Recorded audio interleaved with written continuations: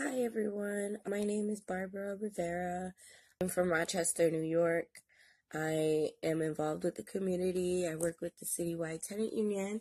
My experience with the protests here in Rochester have been both beautiful and awful.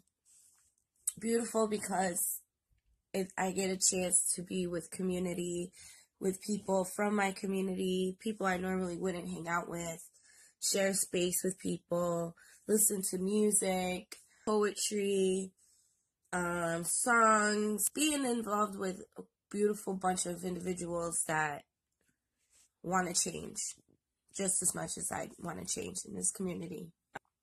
And then the bad, how RPD treated us. Like, we're there singing, we're there chanting, we're not destroying property, we're not getting crazy.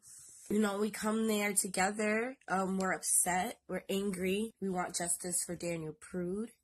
That's that. It is what it is, and I know that there's a lot of people out there that don't agree, but it is not going to stop.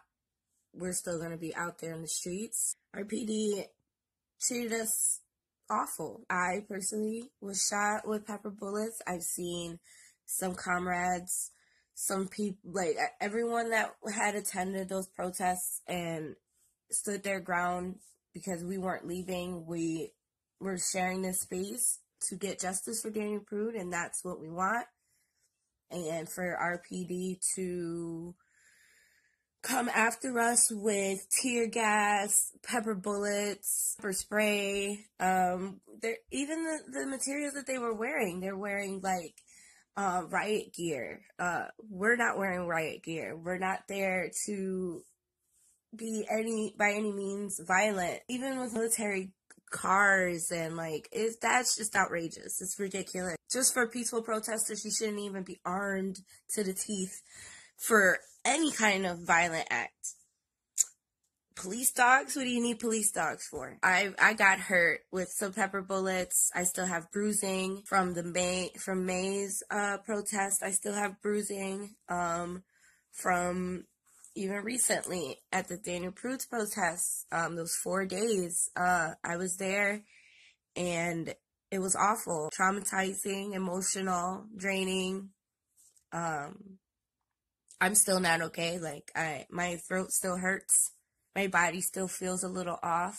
My hearing is still bad from the flash bombs that they had there at the protest. I've never seen my city go through something like that before, and it felt like we were in a real life war. Us as civilians were being attacked, like our city was being taken over. Like, it felt like we were in war.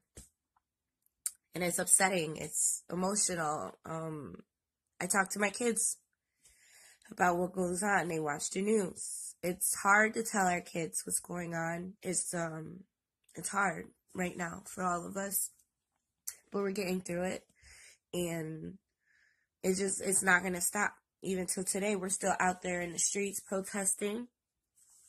We're still demanding justice for Daniel Prude, and Black Lives Matter. So that's all I really have to say. I wish everyone lots of positivity during this time. Yeah, defund the police. Thank you.